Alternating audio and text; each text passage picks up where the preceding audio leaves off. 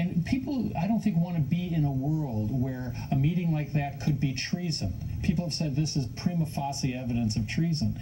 Would you want to be in a country where treason was broadly defined in that way? The framers defined treason very narrowly because they lived in a country where people were accused of being traitors because they were unpopular or they were political opponents.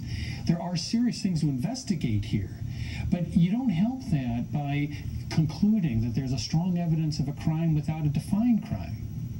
So in terms of the investigation, we know that Robert Mueller now wants to speak to all the people that were in the room with Donald Trump Jr. His investigation is proceeding, and when you boil it down to the three potential crimes, you've got obstruction of justice in the Comey meeting, you've got collusion potentially in this Donald Trump Jr. meeting. They've been looking for it in a number of places, but this is where they think that they may have found it. And you have treason, which you just mentioned, which has also been brought up by even Tim Kaine, senator from Virginia. Can this process proceed in a legal way and find a true answer that you think will be satisfying in this environment? I think it can, but people need to be a little more responsible.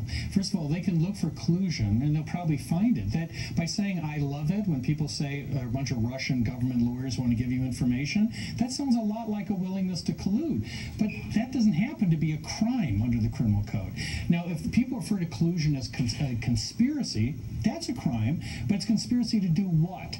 And people are saying that, well, they were trying to conspire to defraud the government and that type of thing. We've never seen cases where it was extended that broadly. And I have an article out in the Hill today where I say, look, each of these claims that people are making on the evidence as they exist now would grotesquely extend the criminal code. And that's a dangerous thing. You know, people are so eager to bag a Trump that they're willing to take these crimes and take them well beyond their legal moorings.